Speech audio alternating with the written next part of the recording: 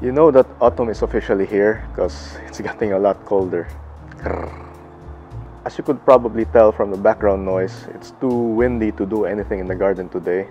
Or at least you wouldn't be able to hear me talk properly, so I've got my lapel mic. It's something that I've been not trying to do these days because it comes with a long cord and I usually trip over them, so I prefer not using this. But for this episode, I just decided to do a sit-down talk, just to relax the pace a bit.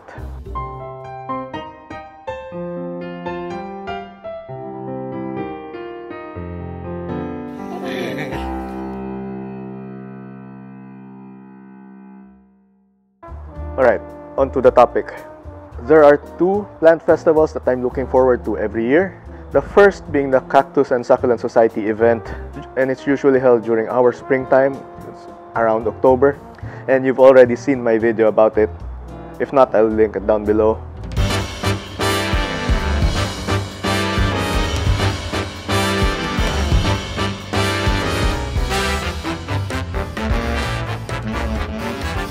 And the second festival takes place in autumn, and in fact, it's already happening now.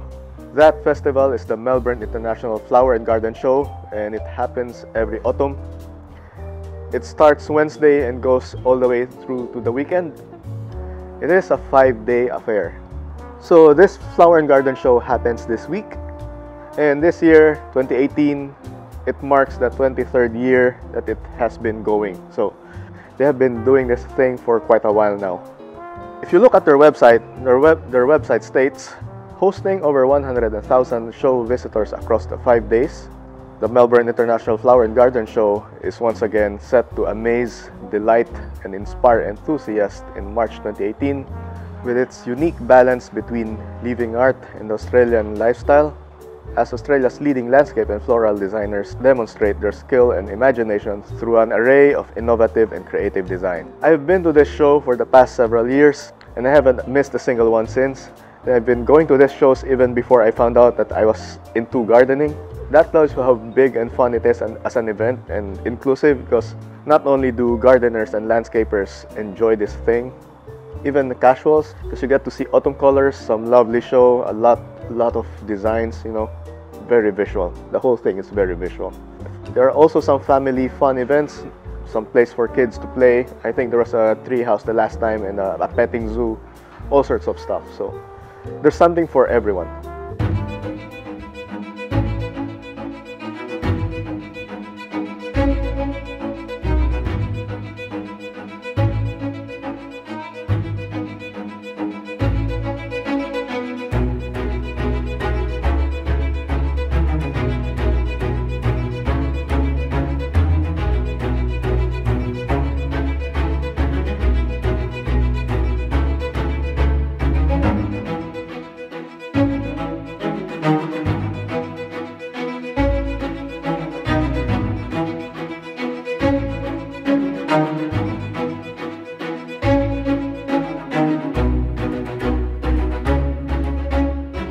Last year, my mom-in-law and I got crazy with all the sales going on, and we came home with a bunch of plants. From memory, I think I only brought 100 in cash with me, but I ended up spending a lot more than that because some of the vendors would accept cards. There were lots of plants that I wanted to grab, so yeah, it's easy to lose yourself out there. But apart from the retail booths, there's also a section showing display gardens from various artists and landscapers. And I am hoping to gather some design inspiration just looking at their work. There are all sorts of designs, different themes. Some are rustic, some are modern, some are all sorts of stuff. And it's always fun seeing the new ones every year. It's never the same every year. And this is why I look forward to it every single time. The garden show starts this week and goes all the way through to the weekend.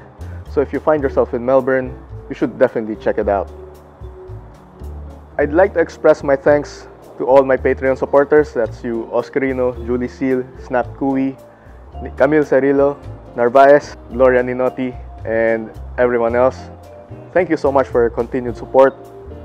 I can't thank you enough for the overwhelming support that you're giving me. It's really pushing me to do more and improve my series as I go along.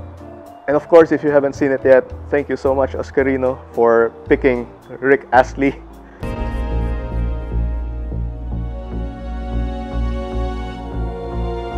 That was pretty awesome of you to do, man.